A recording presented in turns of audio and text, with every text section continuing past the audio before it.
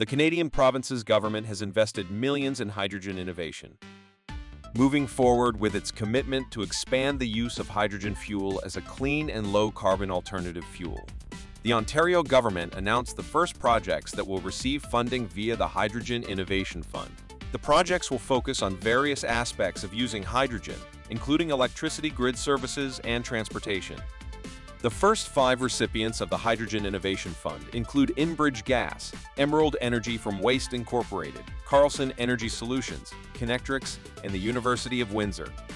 Enbridge Gas will receive funding for North America's first hydrogen-powered combined heat and power facility that will also be able to produce energy by blending hydrogen fuel with natural gas. Emerald Energy from Waste Incorporated will receive funding to support the construction of a new facility that will generate hydrogen from water waste to test how capable it is at providing electricity grid services as well as supplying hydrogen to heavy-duty vehicles. Carlson Energy Solutions is undertaking 2 hydrogen fuel projects and will receive funding for both. The first project is for a new electrolyzer to test the electrolyzer's ability to deliver electricity grid services and supply a hydrogen fueling station in Port Elgin. The second project is to study the feasibility of using off-peak electricity to generate hydrogen fuel for power generation and ammonia for fertilizer.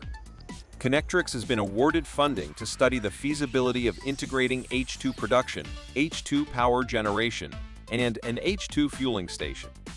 The University of Windsor is receiving funding to research the potential of low-carbon H2 generated with wind power to provide grid services as well as support the greenhouse sector.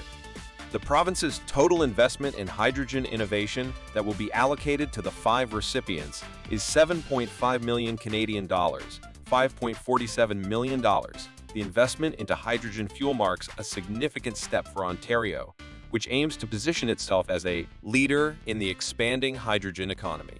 The initiative is in line with Ontario's low-carbon hydrogen strategy.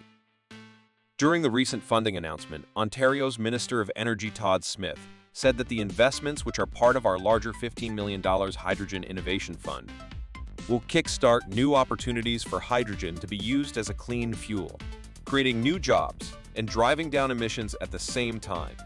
Smith added that the Ontario government is leveraging one of our province's clear strengths, our world-class clean, reliable, and affordable electricity system to make us a leader in the growing hydrogen economy.